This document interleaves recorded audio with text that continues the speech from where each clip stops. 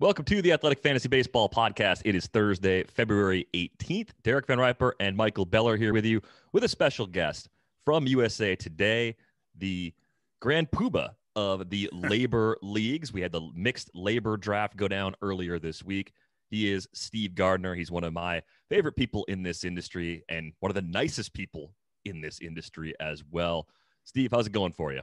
Well, I'm going great, Derek, and thank you for that intro. It's fantasy baseball season. We've got pitchers and catchers reporting. I'm just totally stoked right now. And we're recording this just the morning after Fernando Tatis Jr. got a 14-year extension with the Padres, which gives me just a glimmer of hope, right? If the Padres are going to spend that much money on any player, other teams can do it too, right? There's hope for the league as a whole, perhaps, that the young stars of this game will get paid. So the mixed league labor format is a 15-team mixed league. It's a snake draft, just to kind of set the stage for anybody who's not familiar with the league. And you're the 12th pick this year. My first question for you is, in terms of where you actually want to be in the draft order, did you get a spot that you feel good about? I mean, what's your priority position? If you get to choose any spot in the order this year, where do you actually want to be given the unique shape of the 2021 board? I don't know. I think this is probably in a 15-team league at 12 is probably one of the worst, because you want to be, I think, no matter what size your league, there are 5 elite hitters and a couple of elite pitchers. So you want to get one of those guys to be your cornerstone. And then after that, there are advantages to being on the wheel because you can get 2 really, really good guys. I think somewhere in that, 8 to 13 is just a no man's land where you never know what you can plan for as the draft starts, and you just have to read and react. And that's kind of what I tried to do once the first round and second round, arrived. Well, let's take a look at that section of the draft in this labor mix that you just did. You actually had Trey Turner from Stefania Bell jump up into the 6th spot, so that pushed the 2 pitchers, Jacob deGrom and Garrett Cole, down a spot to 7 and 8. 9 was Jose Ramirez, 10 Shane Bieber, 11 Trevor Story, and then you come in at the 12th spot with Christian Yelich. The next hitters off the board behind you taking Yelich were Cody Bellinger, Francisco Lindor, Freddie Freeman. Why Yelich over those 3 guys? Well, I just think you look at last season and going into spring training, Christian Yelich was the #1 overall player on a lot of people's boards, including mine. And, you had a guy who's, an MVP, contributes in all the categories, and just his prices or his value has been bumped down because of what happened last year in a 60-game span. And, a lot of those things were anomalous that happened last year, and can be explained, a lot of the guys that slumped, by just one simple thing that didn't go well for them, didn't go right for them. And Christian Yelich, I thought, was in that, that category, and a great value there. I figured that either Story or Yelich would fall to me, and that would be okay. I'd be happy to start that way. And sure enough, he was there. And, you can't really ask for, if you want to take Ronald Acuna or, Mike Trout or somebody at the beginning of the draft, and you want those 5 categories, Christian Yelich gives you the exact same thing, but it came at pick 12. Yeah, I think the other thing people maybe have lost sight of with Yelich was just how his 2019 season ended, right? He fouled a ball off his own leg, had that knee injury that ended his season. He never quite looked comfortable in the shortened season. Even though he was healthy, even when spring training stopped in March, he looked just unsure of things in the batter's box. He looked unsure, even defensively at times, took some bizarre routes in the outfield, just did some things that Christian Yelich hadn't really done in a Brewers uniform in those great 2018, 2019 seasons. Steve, just like you, I had Christian Yelich #1 on my board, not because I'm a Brewers fan. People watching us on YouTube see the big ball and glove logo on my hat right now. Of course, it's a Brewers guy. He's a legitimate 5-tool guy still at this stage of his career. Even if he bounces back to like a 15 steal sort of level in the speed department, he'll absolutely take that in the first round. I think the power comes all the way back. The StatCast numbers were still good last year. And even though the K rate jumped, the walk rate was still there too. So I think he's one of the reasons I like being later in the round. For me, I'm almost more like 5, 4, 3, 2, 1. Maybe I drop down to 6 or 7, even depending on who I'm going against and their tendencies. And then I want to drop back to the other end, like 15, 14, 13, 12.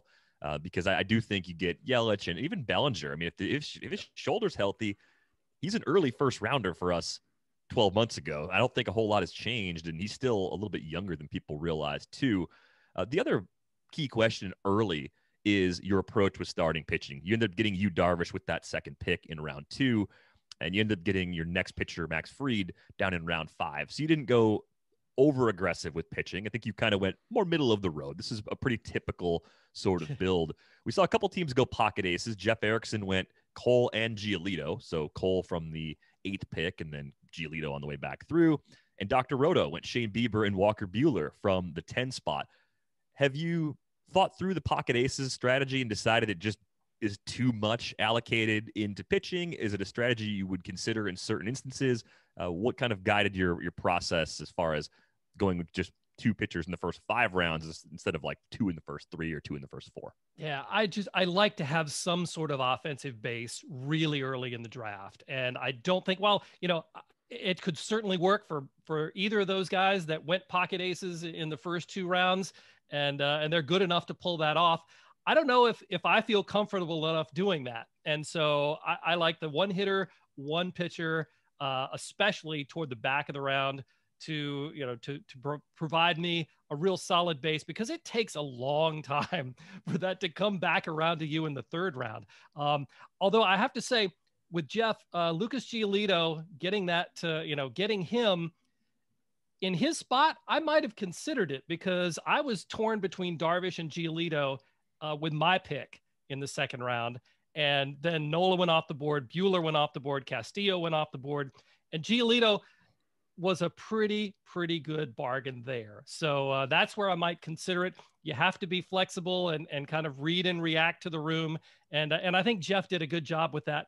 Not to knock down Dr. Roto, taking Bieber and Buehler is a pretty good start too. But I think Jeff especially got some great value with Cole and Giolito as his top 2. Well, that takes us right into the next spot that I want to go here, Steve. You take Yu Darvish at the start of what was a 5-pitcher run in a row. Darvish, Nola, Buehler, Castillo, and then Giolito. Then you get Eloy Jimenez. 2 more pitchers come off right after that, Max Scherzer, Jack Flaherty, and then another pitcher, Clayton Kershaw, right at the end of the 2nd round. So you had 5 pitchers in a row, 7 out of 8, and 8 out of 11 picks, and you really had your pick. So why was it Darvish over the other guys? I just think that the gains that he made in terms of his control last year and started a little bit in 2019, he was so wild.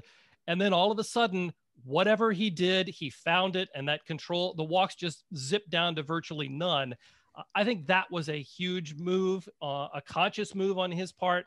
We look at stats and try and determine things, but you don't know when somebody does something that specifically impacts what his performance is going to be from that point forward.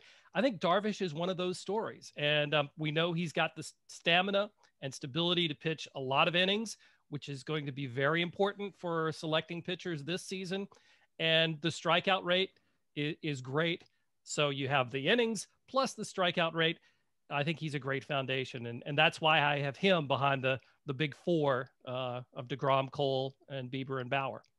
Yeah, I mean, I think with Darvish, just getting that walk rate down as much as he did in the second half of 2019, carrying that through the shortened season, that's really changed a lot about how I view his profile. And going to San Diego, too, he goes from, one pitcher-friendly environment to another one, goes to a team that's trying very hard to win. So makes me feel a little better about the win probability on Darvish's starts as well. I think the general takeaway, too, if you're picking in the early part of round 2 and you're going to go hitter first, have your preferences clearly mapped out from that group, because if you're looking at all of those guys and you're deciding in 1 minute, it becomes a really difficult decision to make. As you said, Darvish versus Giolito is a legitimate argument. I think Buehler might be the guy that I take in that spot, but there's not much separating anybody within that group. Back-to-back hitters for you in 3 and 4, as we sort of touched on a little bit earlier, Corey Seager and Marcell Ozuna. I like both of those guys because I think you get a really nice batting average floor. You get great run production, obviously plenty of power. Ozuna might be a little underrated in our community as an early rounder, even after putting up some pretty big numbers each of these last 2 seasons. Now, are you concerned that you don't have enough speed in your base? We talked about Yelich at least getting you probably mid-range, like double digits, like 15 or so. Seager and Ozuna are two guys I don't really see running much at all. How do you feel about speed in this foundation? Is that your main categorical flaw? Yeah, you're reading my mindset from when I was in the draft room from the other night, because, while I love the production, runs scored, RBIs, the power with Marcell Ozuna in there, I was thinking in the back of my mind, okay, I'm going to have to address speed later. And as we will see as we go through some of these picks later on, I may have overreacted to the need for speed a little bit. And, as will happen in a room full of 14 other teams that are all, on the top of their game, you can't get what you want always. I think I got that little reverse from the lyric, so I don't get penalized for copyright violations. But good save. But that's something that plays in your mind. You've got to be thinking about all the different things and all the different areas that you want to address. And you're going to come out short is basically what's going to happen in a 15-team league. I mean, I literally had this exact same problem in the 4th round of a draft a few weeks ago. I took Aaron Judge in a similar position to where you were, got the big power, got the run production, a little less batting average floor than Marcell Ozuna, if I'm just being completely honest about what I did. And I passed on Randy Arozarena, and that was a decision that you had as well. Arozarena was on the board. Luis Robert was on the board. I mean, Trent Grisham runs a little. He was still out there too. You could have went into a different position, I guess, and maybe chased Kevin Biggio, but then you're taking on a lot of batting average risk early on. Mm-hmm. Of those guys who went later in the round who do run, who is the closest to actually being your choice over Ozuna? Oh, I made a note down too when I was drafting. It was Ozuna and Luis Robert. Those were the two guys. And the question was, I thought I had some speed with Yelich. Do I wanted to go all in with a young, unproven, and a guy who slumped at the end of last year in Luis Robert? The talent ceiling is there. Or do I want to go with the safer kind of guy in Marcell Ozuna with the locked in power that we know will get, production from him? That was the choice I had, and Ozuna was the choice I made. But certainly Robert was 1A in terms of my selections and possibilities there. Well, let's stick on this question of speed for a second here, because I want to give credit where credit's due. First place I saw this was, I want to say it was 2 seasons ago. It might have been just before last season, but it was from our buddy Michael Salfino talking about the inverse relationship of supply and demand in the fantasy world, right? We're not talking about a real world commodity when we're talking about stolen bases. And so supply and demand doesn't necessarily work the way that intuitively you would think it does. And I actually just saw Chris Liss write a similar thing a couple of days ago. As the supply of something goes down in our world, the demand for it can go down as well, because you need a lower threshold to compete in steals. And so I sort of see an emphasis on trying to get speed early in drafts as maybe an over rotation toward the thought of a typical supply demand curve. And I think that we can maybe get away with it a little bit here. And I think that starting off with a guy like Christian Yelich, who can run a little bit, is going to give you enough of a foundation. So that's something that I think you think about a little bit. We'll see what the Jose Altuve does in terms of stealing bases, the guy you got a little bit later. But someone who I do want to look at that you grabbed is Travis d'Arnaud. And Travis d'Arnaud really did have a breakout 2020 campaign. I actually had a little chat with David O'Brien, our Braves beat writer, a couple of days ago for Fantasy Baseball in 15, another one of our podcasts here. And he is all in on d'Arnaud being the sort of guy who can carry over what he did in 2020 into 2021. Talked about going back to 2019 when d'Arnaud was with the Rays and reuniting with his previous minor league hitting coach. And that's when you really started to see him turn toward the guy who he looked like he could have been with the Mets so many years ago. How much of you going in on d'Arnaud was just catcher specific, and how much of it was a belief that what we saw last year is the guy who he can be this season too? It was a little of both. And, I'm a believer in d'Arnaud, and had him on a couple of teams last year, was very happy with the results, obviously. And he's one of those guys, I think when you have your tiers of catchers, and obviously Real Muto is number one, but then that kind of morass of tier 2 catchers with Salvador Perez, Will Smith, Travis d'Arnaud, I think those three could be roughly interchangeable. And when you need a catcher, and I think we were, by that time in round number 9, I had the decision between Do I address catcher? Because I think Yasmani Grandal went off the board. Yasmani Grandal went off the board, and Wilson Contreras also went off the board. And d'Arnaud was still there. And I'm thinking, okay, if I don't get him here, then I'm not going to get him. And I may have to end up, punting catchers, both of them, later on.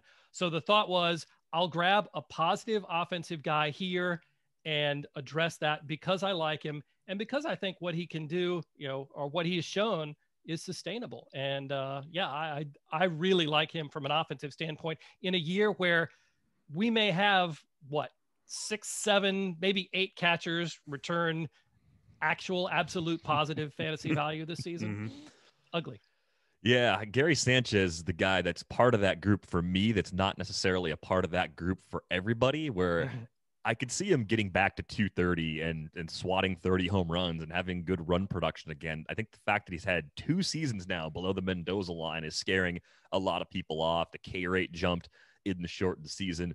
What's your trust level with Gary Sanchez? Am I right to believe that there could be a cheaper version of Sal Perez lurking there in the mid rounds? It's possible. And I think the thing is, too, is you look for guys who are outliers, who can give you value that other players can't, especially at catcher. And Gary Sanchez, we know, has power, maybe the best power of any catcher in all of baseball right now. Derek, in the XFL draft that we had, I went to $15 on Gary Sanchez. And because I think, he has that kind of value, and all he has to do is just start the season with a decent, decent batting average. I think confidence plays an awfully big role, in his ability to produce. And you just didn't see a whole lot of that from him, either at the plate or behind it, over the last couple of years. Let's take a look at Steven Strasburg, someone who you selected in the 6th round, the 3rd starting pitcher for your team, making him the 3rd guy behind Yu Darvish and Max Fried. And we're getting a little bit of a discount in. I think we can still call these early drafts, right? Maybe not super early for us, and industry drafts have to happen when they happen for various reasons, so we can have podcasts like this just being one of them. But when most people are going to be sitting down to draft, even like my home league, we're not having our auction until March 30th. So most people are going to be doing this a month from now, 5-6 weeks from now. Right now, there is a discount on Steven Strasburg that might not exist when people are really sitting down to draft in earnest. I mean, do you think that is something that we have to plan for? And let's say it does happen. Are you as in on Steven Strasburg a round or 2 earlier as you were in this draft? I think so. And because, the carpal tunnel issue, or whatever that nerve thing was that he was dealing with last year, they identified it very quickly. He did not pitch hardly at all in the 2020 season. So he got treatment, has the off season to rest, had basically the entire season to rest. And now he's coming back fresh. I think, this is having dealt with a little bit of carpal tunnel issues myself, the one thing you can do, I mean, you can ice it or whatever, but you have to take time off. You have to rest. And that's exactly what he has done. We don't know if it may pop up, unannounced at some point during the season. But given that it was the 6th round and Steven Strasburg was a guy that was last year's draft, borderline 2nd round, 3rd round after everything that he did during the Nationals World Series winning season. This is still the same guy who knows how to pitch, can do the same things. He's not gotten old or anything, to where his skills are diminished that we can tell. I think it's the perfect time, with all the safety that I had built in to my roster in the first 5 rounds, to go ahead and go out on a limb. Maybe if Steven Strasburg is there, go ahead and grab him. I mean, the guys around, Kyle Hendricks, very safe. Zach Plesac, I think he's very polarizing in drafts this year. I think Strasburg, that's the sweet spot for him right there. Yeah, I mean, I'm Strasburg over Plesac every single time. Maybe easily one time out of 10, I would take Plesac just to offset a little injury risk. I mean, Steven Strasburg has above average injury risk, but in the 6th round especially, I think you can argue him talent-wise up into that tier of second-round pitchers still. I think he could still finish with the likes of Darvish, Nola, Buehler, Castillo, and Giolito. So to get that as your third starting pitcher, I think that's huge. Or you basically have 3 potential aces depending on how things play out with Max Fried. And Fried's a guy that I've had some difficult times figuring out in the last year or so. I got him, I want to say 2 years ago in the NL LABR auction. It was a deep enough league where I just thought, hey, he's going to get innings. He's going to get me Ks. The ratios might not be good, but it won't matter because it'll only be a couple of bucks. Since then, I have been skeptical that he could continue to maintain the ratios that we've seen over these last 2 seasons. What is it about Fried that gives you confidence that he can continue to deliver value at this new price? Well, I just think, the team context with the Braves being as good as they are, the defense being very solid there in Atlanta, and the fact that he's still young, he's still got some, I think, to improve and get even better. So I don't know. I just think that is, he is one of those guys, those young pitchers that we see every year kind of take incremental steps forward. And he's going to continue on that track for me. And, whatever, strikeout rate, maybe if it's down a little bit from some of the others that I might've gotten in that round, still he's been pretty darn consistent, and the Braves have been pretty darn consistent to the point where I'm certainly very happy to take him there and have him as my SP2. Max Fried among the league leaders last season in both limiting hard hit balls and inducing soft contact, right there with the guy who went 1 pick after him, Hyun-Jin Ryu. The 2 guys who just have, made an art out of limiting hard contact. And that is a very important thing for pitchers to do. One that doesn't necessarily translate as perfectly to the fantasy game in terms of value produced in fantasy versus value produced in real life, the way that strikeouts do. But Max Fried, a very interesting guy, I think, to look at in that vein this season. Jumping a few rounds down, I got to ask you about this one, Steve. This is one that jumped off the charts at me when I was looking at these draft results. 8th round, you go with Alec Bohm, and you take him ahead of a couple of established third basemen in our mind, a couple of guys who have been much higher in drafts in previous seasons. Chris Bryant went 1, 2, 3, 4 picks later, and then about 6 picks after that, you see Matt Chapman coming off the board. So Bohm over Bryant and Chapman. Explain yourself, and don't be too intimidated by that Cubs drawing over my left shoulder there. No, I understand. And this was the one, if I had to go back and look and say, which pick were you a little bit iffy on? That was probably the one, because I third base has been a really difficult position for me to fill in some of the mock drafts that we've done so far this season. Do you pay the big price, the premium for the Bregmans, Machados, Devers, those guys, or do you wait it out and you don't really know what to expect from Chris Bryant? Matt Chapman was hurt last year, so can he bounce back? And there were a lot of question marks. Bohm there for me it just seemed like the right time. I have him ranked ahead of both Bryant and Chapman. And the power's there, hit for a pretty good average, which, Bryant and Chapman have not the last couple of years. The problem with that, though, is the guy that I didn't take that I kind of wish I had. And let me make sure that he was, Giancarlo Stanton would have been a fabulous pick there. And I could have waited again on third base. So I know you're asking about Bohm and the rest of those third basemen, but what keeps replaying in my mind is Giancarlo Stanton was there, and I could have just hammered the power. I think Bohm's going to hit for a decent amount of power, good ballpark and all of that.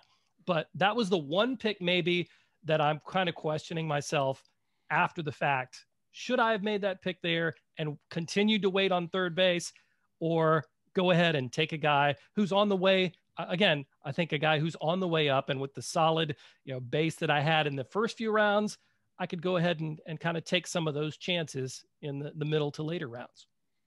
A lot of people think of building a roster as similar to building a portfolio. You're trying to mix varying levels of risk and growth potential together. And I wonder how much the pick of Jose Altuve in the 7th, maybe in the moment, pushed you to go younger with that next pick, because going Altuve Stanton, you're going a lot older in back-to-back picks. And that's always on my mind, at least. Like, how much do you think about the type of player you're getting, whether that be a high-risk injury guy or a young player or an established veteran? How much is that on your mind as you're sort of building out a roster? Great question, because I don't think it's in your conscious mind as much as it is in your subconscious, because, as we're trying to make our mental calculations and everything, there's still the feel of the draft. I don't really know how to explain it, but that's what it is for me. Is there's the analytical part of the draft as it's going on, and then there's the feel part of it. And yeah, I think as a Libra, I look for balance, whether I'm thinking about it or not thinking about it. And yeah, so my teams generally, when I'm drafting, I'm not going to be a stars and scrubs person. I'm not going to punt a category. I'm going to look for the most balanced roster that I can find. And I think that's part of it. And, for every Jose Altuve that had a horrible season last year, maybe I kind of pivot to a younger guy who had a very good season. And I think that's part of it. As you're looking at your roster, you're looking at the holes, the positions that you need to fill. And there's that subconscious component to it that certainly plays into it. And especially when, as we had a 45-second clock instead of a minute to make your picks, those things come at you pretty fast, and you've got to make those split-second decisions. If anyone was going to accuse you of punting a category here, it would probably be saves. And we're coming around into round 11. Yeah. At this point, you've got 3 starters. You don't have any relievers. And then you go reliever back to back in 11 and 12 with Alex Colomé and Devin Williams. Is this something that coming around to you in 11, you were thinking, I got to get 2 relievers here? Or did Colomé and Williams just present themselves as good picks regardless of their position?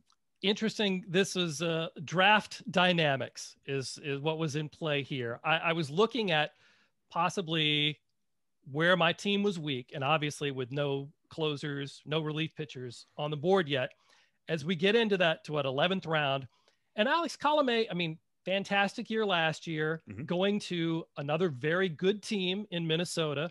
So he's kind of standing out on my board of relief pitchers. Craig Kimbrell had just gone, in fact, right before me. And so I was like, okay, it's time to address it. I figure Colomé, I can take him. And then when it comes back around, there are three people picking behind me. And then the round comes back.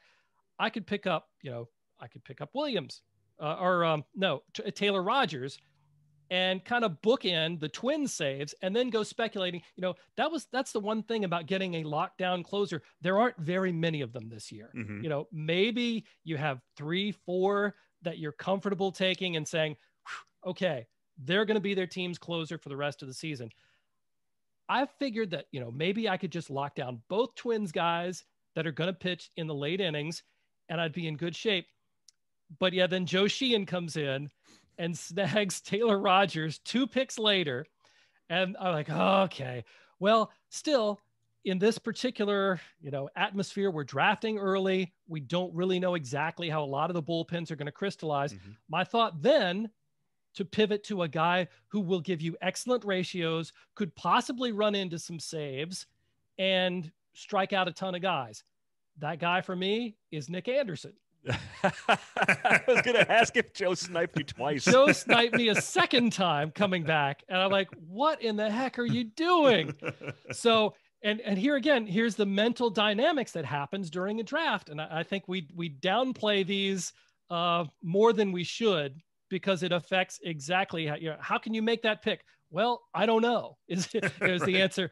My problem there was my backup pick that I was sure I was going to get was suddenly off the board, and there are 2 picks left to go until I'm up. And the best I could come up with, okay, I'm looking at these closers, all these available closers. Well, Devin Williams is pretty much what Nick Anderson was the year before. So, possibly a shot at saves in Milwaukee if Josh Hader needs a day off. So I went ahead and followed through with that plan, got a second reliever, and that's how I ended up with Williams. There are plenty of unsettled closer situations in the league. I mean, you actually have access. You cover baseball and get to speak to managers and players at a distance right now, of course, given the nature of coverage at the present time. But do you really get the sense that teams are going to mix and match with their bullpens as much as it appears today as spring training is getting started? Because it seems like more teams than ever are willing to go with the committee approach, using their best relievers in the highest leverage spots. And it turns into like the running back by committee situation that we've dealt with for a few years now in fantasy football. Thinking about the reality of that and looking for situations you're interested in, I mean, are you finding that there are several teams with unsettled situations that you actually believe could split saves over two or more relievers? I really do. And I think the one thing is, you have to convince the relievers, if you're the manager, that this is something that is good, it's acceptable, and it's for the good of the team. And because we don't have as many established closers, with a capital C anymore, and we don't have the guys that have been established like the Craig Kimbrells and the Kenley Janssens. You see these guys when they come up. Sometimes they get some save chances when they're just starting out. Sometimes they grow into the closer. Sometimes they're a closer by default because the regular closer gets hurt. I think once, the relievers themselves have the mentality of, okay, I might get the call here, I might not. It doesn't reflect the value that I have to this team. And I think when you get managers, specifically like Rocco Baldelli or somebody like that, who can communicate these things to their players, I think that's where the trend starts, making it acceptable again to be a guy who comes in, gets some saves, doesn't the next time, and makes it a committee, not such a bad word as it has been for, a pretty long time now. Yeah, I think another guy who can do that and who's going to have the first opportunity in his managerial career to do that this season is David Bell, with Raisel Iglesias being shipped out to LA. Obviously, he was a guy who had pretty much settled and locked in as the Reds closer over the last few years. They played around a little bit at the back end of the bullpen, a lot of hard throwers back there. So maybe someone would poach a save here or there, an opportunity here or there for Iglesias. But Iglesias was pretty much their guy the last few seasons. We go into this year with that Red situation being pretty wide open. And I love the pick that you made, circling back very late in the draft to grab TJ Antone. This is another guy who our beat reporter for the respective teams, C. Trent Rosecrans, very excited about Antone this season. He was all over Antone last season for what it's worth. And then Antone showed what he could do. Really filthy stuff. A lot of strikeouts last year, and feels like the sort of guy who is worth speculating on late in drafts. And the question, I guess, here is more about player versus team, or player and team combined. How often, when you're looking at speculating, are you looking at the player in question, period, versus the opportunity that could be there with his given team? Especially now when it comes to the later rounds, I personally, in all my drafts this season, I'm going to look for guys that have the talent, that have the skills, and just say whatever, the old baseball HQ mantra, draft skills, not roles. I think that, may be more important now than ever, especially when we're talking about relief pitchers and guys who could come in like a Devin Williams and just be lights out and be so good that they have to be put in those high leverage situations. Antone is one of those guys. And I read Trent stuff very often. He's fantastic and he knows his stuff. And I agree. I mean, that is a high upside arm in a situation where really there is no closer. And I don't think unless Sean Doolittle somehow comes in and becomes the guy and allows David Bell to put all those other power arms that he has in specific situations in the sixth inning or whenever he needs them. I think that's going to be a bullpen that's going to have 3 or 4 guys get a bunch of saves and nobody ever really take the job. Antone could be that guy. He could possibly be in the starting rotation for all we know. But still high upside, great talent. Those are the guys that I really want to stockpile at the back of my roster.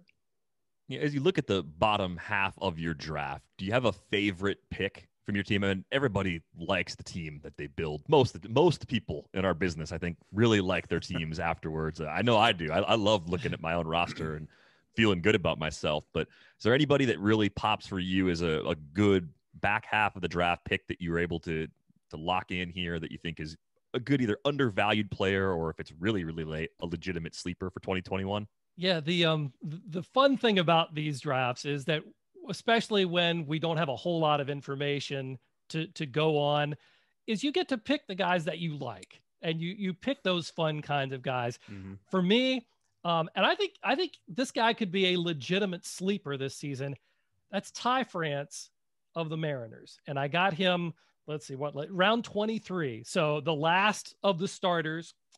He may slot in as my utility, or maybe the first guy off the bench. But here's a guy that really hasn't had a chance to play regularly in his entire career, but who definitely has the hitting pedigree and the background.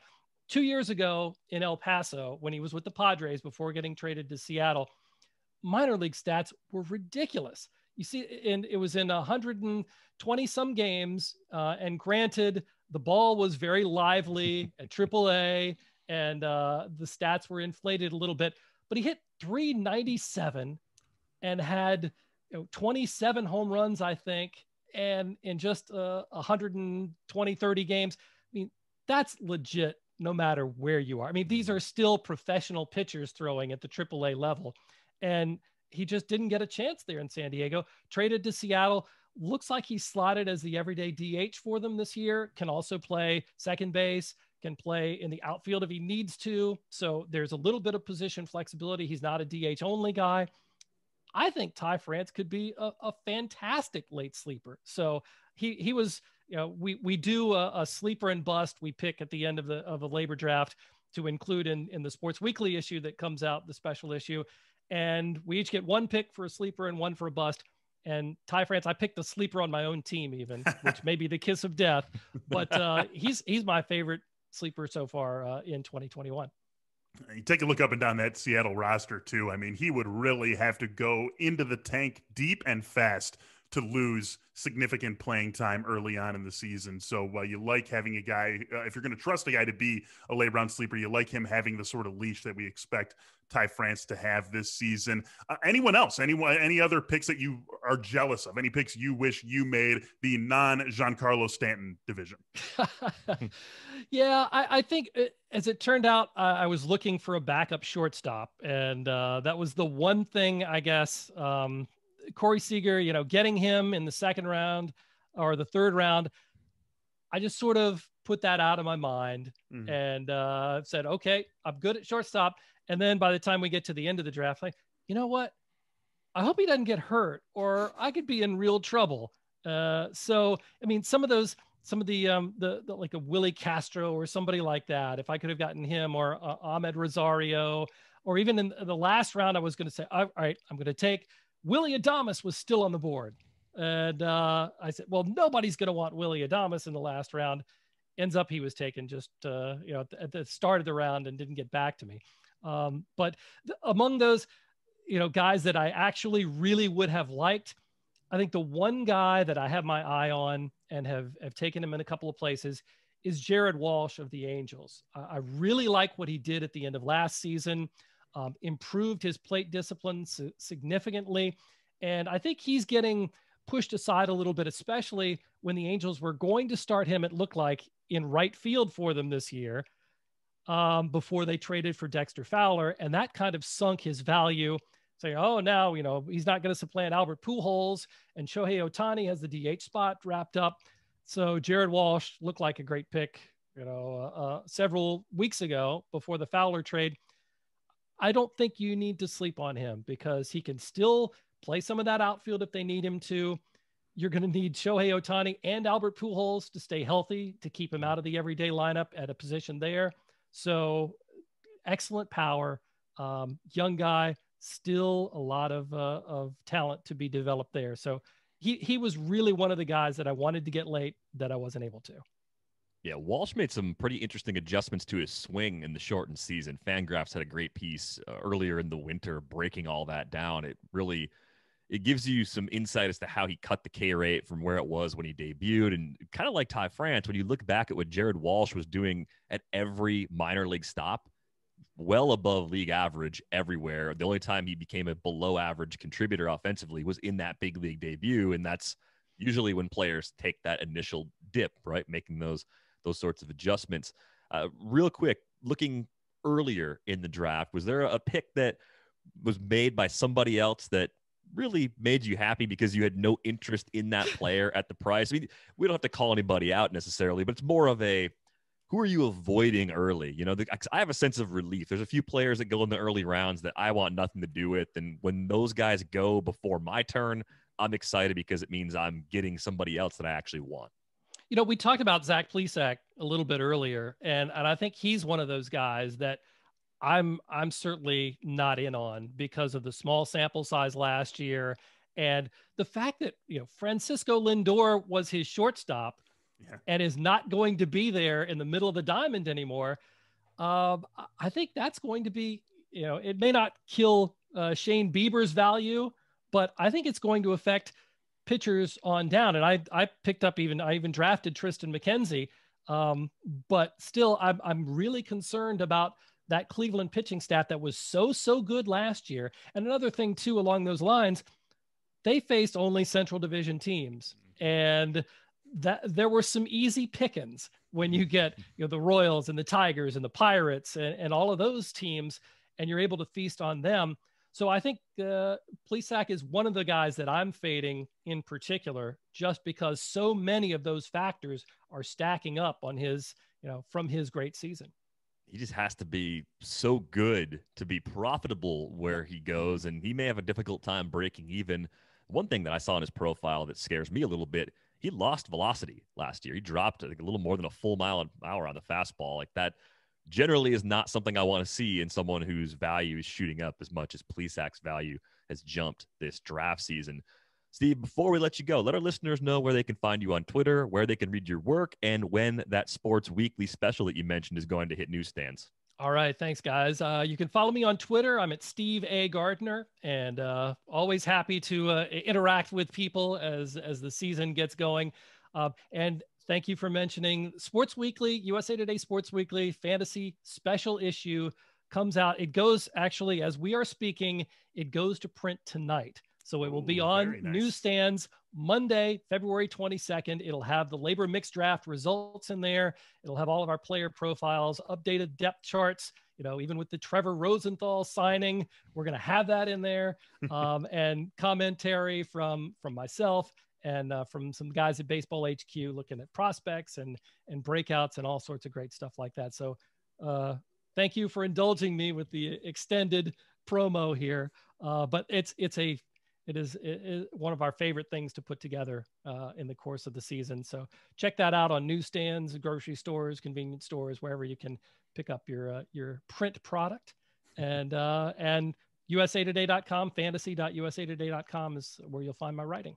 Awesome. Definitely check all of that out. Print stuff is just fun to have. Like, it's getting more difficult to even find it. So, and there's a rush, like, kind of behind the scenes to get every possible bit of news in before a deadline. So I'm glad that just about all the big stuff has happened, right? There's not really, I mean, a random spring injury or something is always what you're worried about if you have a deadline around now, but at least the big signings all finally happened prior to you guys putting that together. It's a great read. I highly recommend everybody check it out.